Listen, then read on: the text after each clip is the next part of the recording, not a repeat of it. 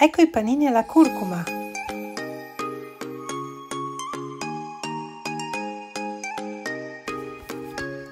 Sciogli il lievito di birra nell'acqua tiepida e aggiungi la farina di tipo 2.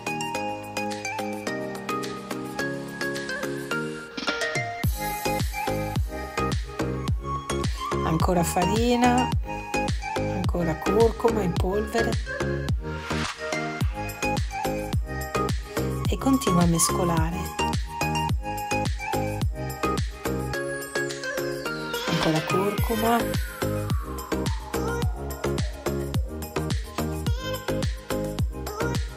e mescola pazientemente. Se vuoi iscriviti al canale.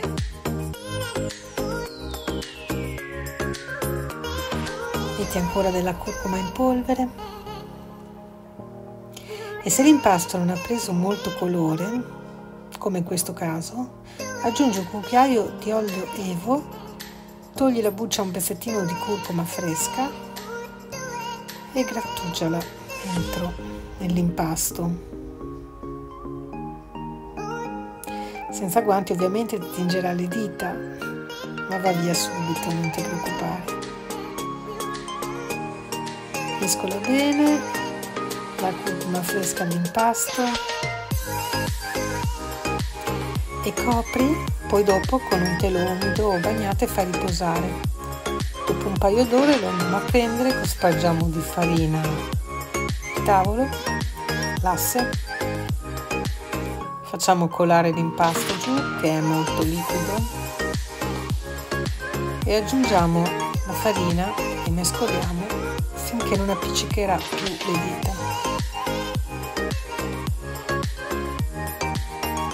Quindi aggiungiamo farina di tanto in tanto, mescoliamo.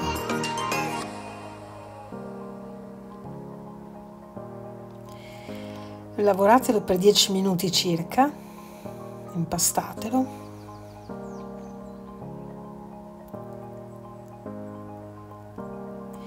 E ripeto, se ti va iscriviti al canale.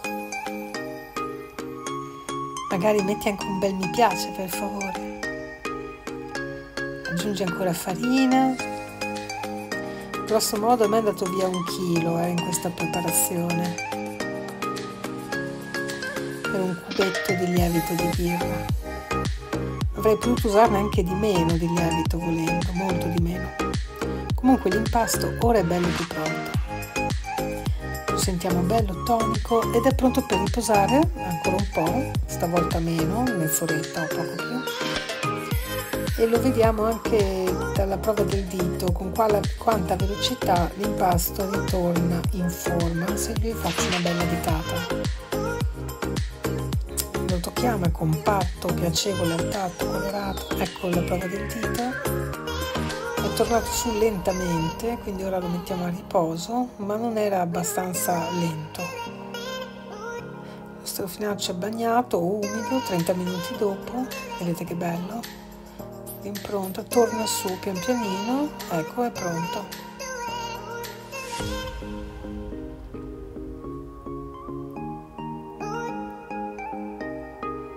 La ciotola è quasi pulita, non è appiccicoso. E ora ognuno gli dia la forma che vuole.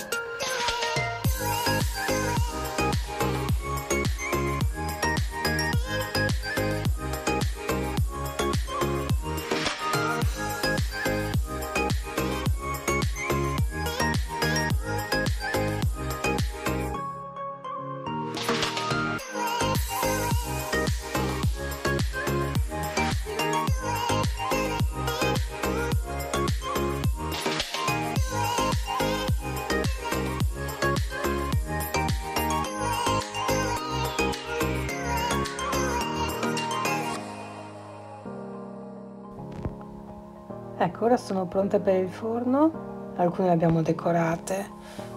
Facciamo 10 minuti a 220 in un forno ventilato, in questo modo si creerà una crosta croccantina e per il resto 185. Dico per il resto perché non so se avete fatto un unico pane o dei pani più piccoli, per cui ogni tanto monitorate, però 10 minuti proprio bollente, diciamo caldissimo. Come potete vedere sono croccanti di fuori, che è una crosta molto sottile, ben fatta, che indica che il pane è buono, è fatto bene, e dentro sono morbidi.